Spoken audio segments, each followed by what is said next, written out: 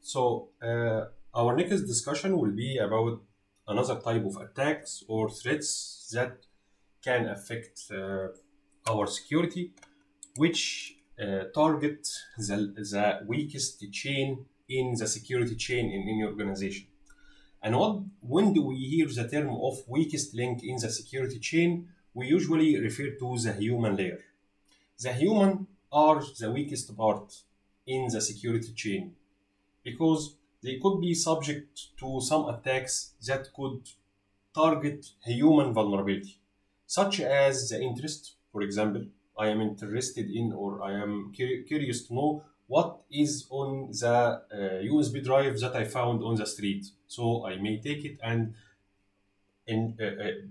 plug it to the nearest computer that I have authority over it. For example, I may be able to be exploited somehow, so I could be blackmailed, and based on this blackmail, I could be requested, or the one who is threatening me could force me to deliver a malware to my organization. So social engineering refers to some attacks or techniques that target the human factor in the security problem. So first, let's discuss together what is the different kinds or the most common type of social engineering, which is the phishing. So phishing is an email that is considered as a form of fraud, and it can be delivered by someone who pretended to be a huge entity or someone important.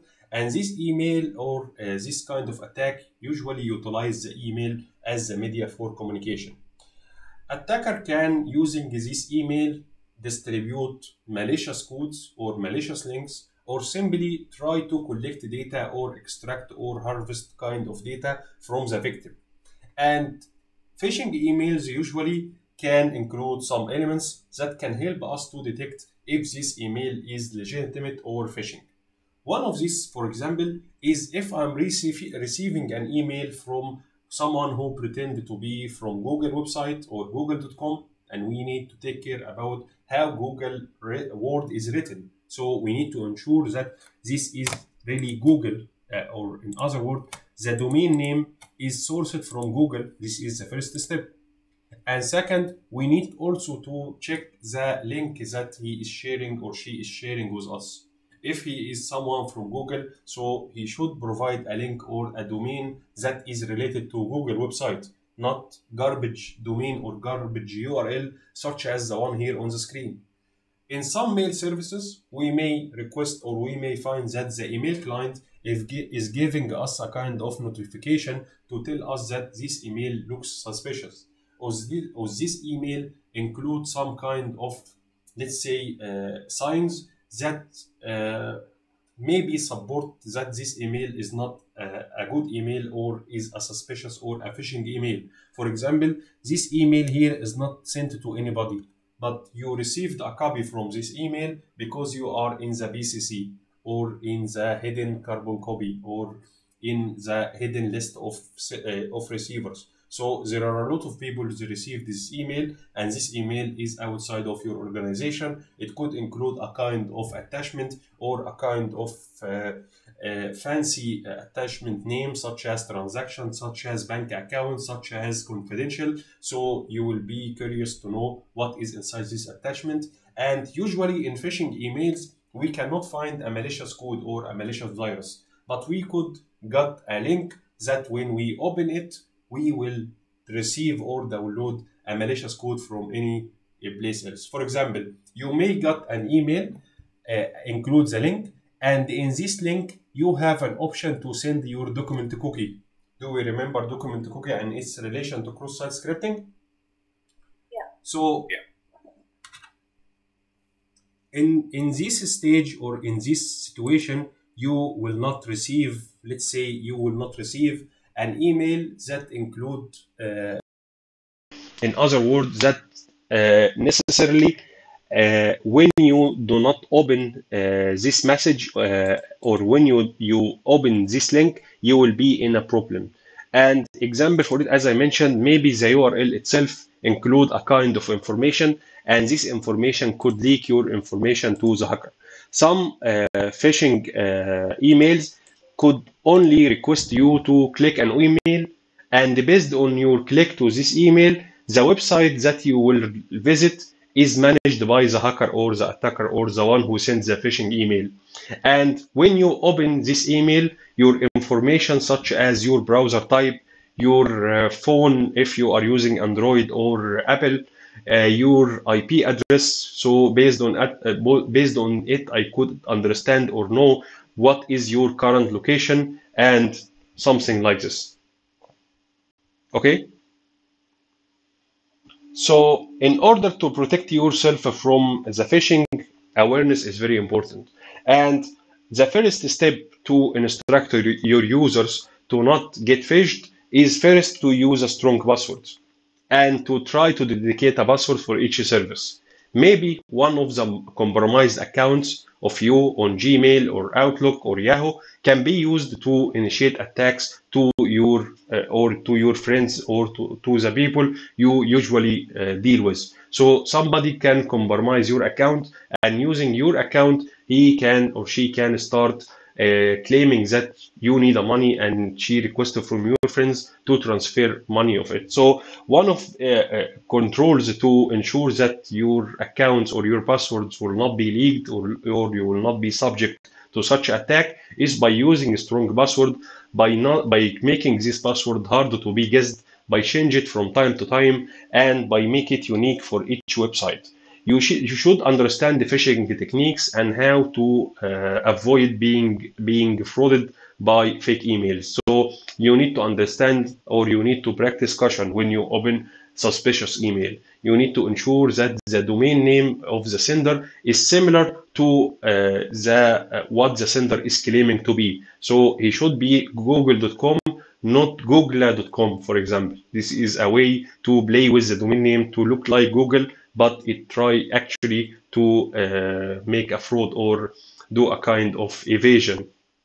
You need to, whenever you receive a link or attachment, be cautious when you click this link or attachment. If you are suspicious about this email, you should report to the information security team or security team. Avoid the different tricks of the hacker, such as when some of the cases, hacker may load a malware code on a USB drive and drop it in near of your building or near of your organization building. So maybe there could be a good chance that one of your employee will take this USB drive and will be curious to know what is on this drive. So he might connect this USB stick with one of your devices or one of your computer devices in the organization. So by blocking USB access on your computers in the organization, you can avoid such a trick, as well as give this as part of user security awareness. Okay, avoid connecting to public unknown Wi-Fi, such as when you stay at your organization and you find a Wi-Fi hotspot or a network name free access or free internet. You need to ensure that this Wi-Fi hotspot is known, which means it is managed by the airport or the train station company or something like this. But I can, from my own device, create a hotspot, and when you connect to this hotspot, you will be subject to man-in-the-middle attack, because at the end, your traffic is going to my machine, and I can do a traffic capture for what you are sending. And if you are, for any reason, using a non-clear or a clear text protocol such as HTTP or Telnet or FTP, I would be able to read this data. Avoid using untrusted USB, CDs. Act as in a responsible manner when you are on the internet. Lower your digital fingerprint, which means does not leak too much data about yourself. So you need, for example, on social media, you don't need to mention everything related to your business or related to your organization. Where do you work? And what is the key responsibility that you are dealing with? If I am a network security administrator and I said that my courses or I am familiar with Palo Alto firewall, that will indicate that I use this kind of firewall in day-to-day basis. So in this situation or in this case, I could have been subject that someone could understand what is my current firewall and will try to find a way to come over this firewall. Okay. Fine. So for social engineering attacks, we have different kind of attacks. For example, we have the phishing, we have the spear phishing, we will have vishing, and we will have smishing, and we have whaling attack and mining social media. So what all of this is about? First of all, phishing is the email that we just talked about. It is like a random mail that's sent by malicious actor, and he sends this mail in an structured way. He sends it to anyone on the internet. Okay, he does not target a specific industry or a specific business or a specific company. Unlike the spear phishing, the spear phishing is attacking the email or doing a kind of attack that target a specific institution or a specific business. So I'm targeting people who are working at google.com. So that's an example for spear phishing. Phishing is doing a fraud over the voice call. So I'm calling someone and tell him, "Hi, I am the bank. Please give me your password, your credit card number, and the CVV code written on the back of the credit card." So that is what we mean by phishing. And smishing is kind of fraud over SMS, such as I sent you an SMS tells you that your bank account going to be closed. You need to update your data. Call me ASAP. Okay, so if you are not aware, you may call the number listed in this SMS message, and then you will start giving this message your data or giving him your data.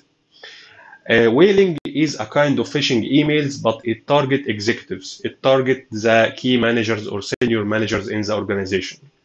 While mining social media means that hackers use social media to get as much data as they can get about you and your business and your entity. Okay.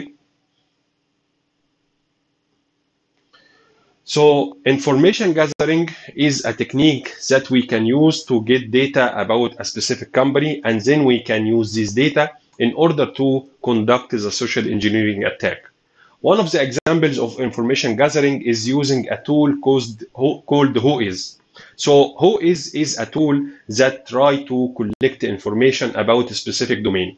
So for example, you can use the Whois domain, which is a tool that you can find on Linux or on Kali Linux. It is already on Kali Linux if you are asking. And by using Whois tool with any domain, so for example here, I am using this tool against the domain called what? youtube.com. And by using this tool, I can get some of wealthy information about YouTube, such as who was the one who registered this domain, who is the technical contact responsible for managing this domain, who is the administrator phone number, who is the technician or technical team phone number. For domains such as Microsoft or such YouTube, we could have a good proactive measures. This company could have like a contact or a specific contact details that is being used whenever we register a new domain name, correct? But in a small business or in a small organization, maybe the CEO or the founder of the business himself send an email to a company and register his domain information. So they may ask for his data. So he does not have a mature process in this case. He does not have a specific account for registered DNS name. So he may provide his own email name address and his own phone number. Okay? This data can be used after then in conducting the social engineering. I know the email address of one of your organization. I can send him an email that related to domain name registration. Okay, so I sent an email claiming that I am DigiCert GoDaddy, which is something such as DigiCert, VeriSign, and so on, and tell him that please send me payment on this account in order to maintain your certificate or renew your DNS record. It could happen, yeah, of course it could happen.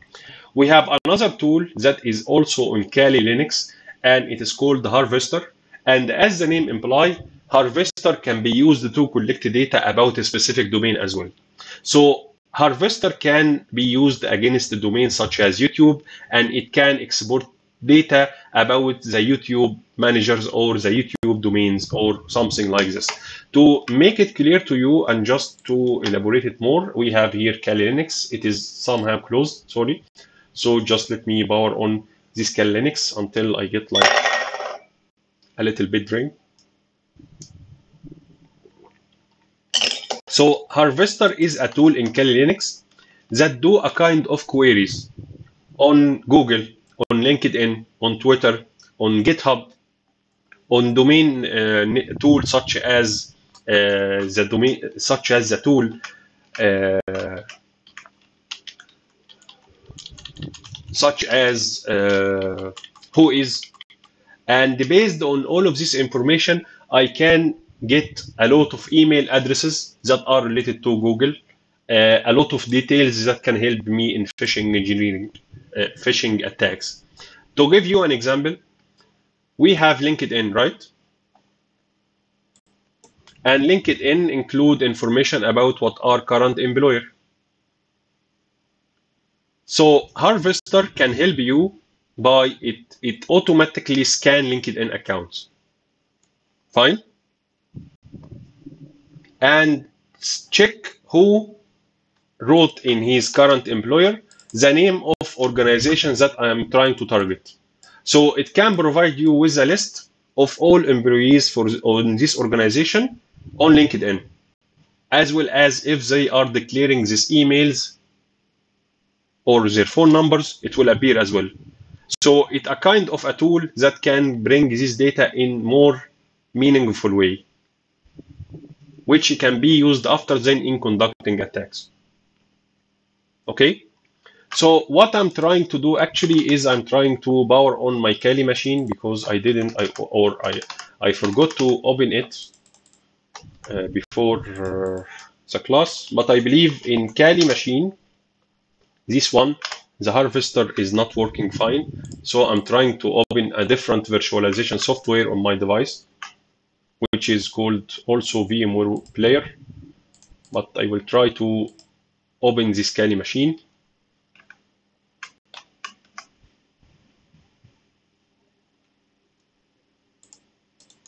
So the command is the harvester, and I believe this one. So I will just check if the command is working or not. I will say leave it for a while to work, and I just can wait for a minute maximum. So as you can see here, it's trying to do a lot of searches, but it is not working because I don't have like authorization, or I should have some data.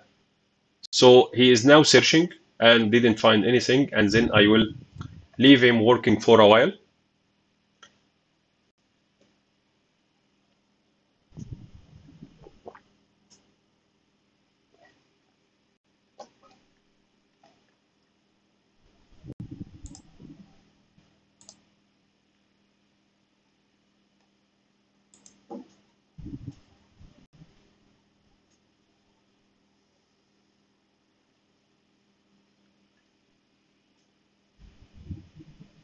Search is finished.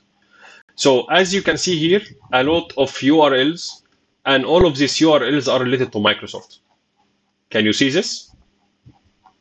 So if I am a web application penetration tester, I can start to search for vulnerability on all of these domains.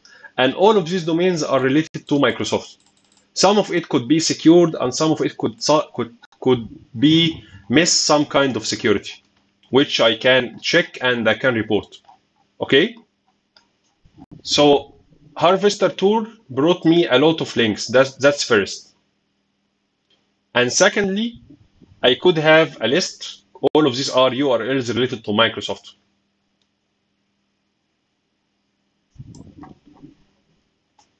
And secondly, the tool told me that I found some interesting URLs related to Microsoft that you may would like to check.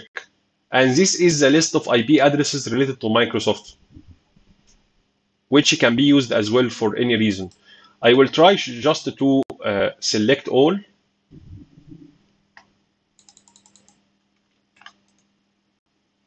File. Or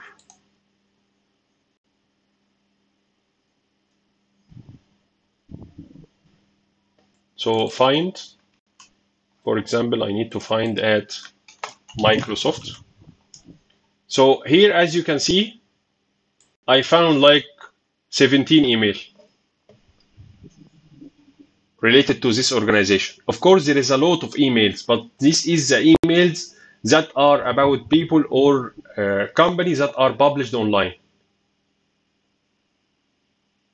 Okay?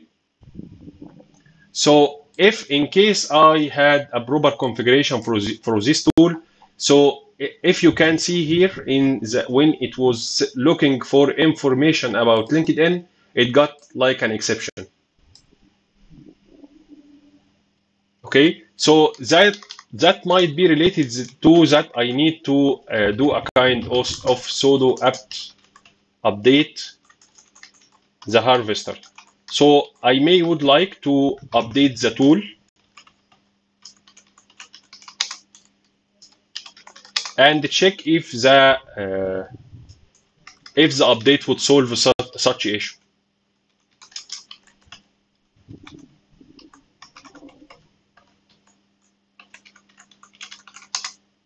Or maybe need to download it from the website. So at the end, Harvester is a tool that can help us in gathering information about a specific company that could include IP addresses, list of employees on LinkedIn, or something like this. And based on that, we can use this data in social engineering. ReconNG is another tool that we can use on Kali Linux, and it can help us to do the same. But ReconNG can be more sophisticated and more advanced. Do we remember Metasploit or MSF console? So it was like a framework that helped us to do a kind of exploitation, complete framework to do exploitation. ReconNG is a complete framework that can help us to do social engineering attack, or in other words, do reconnaissance, collect data from different sources. Okay? Okay, I believe that concludes the social engineering part. Okay.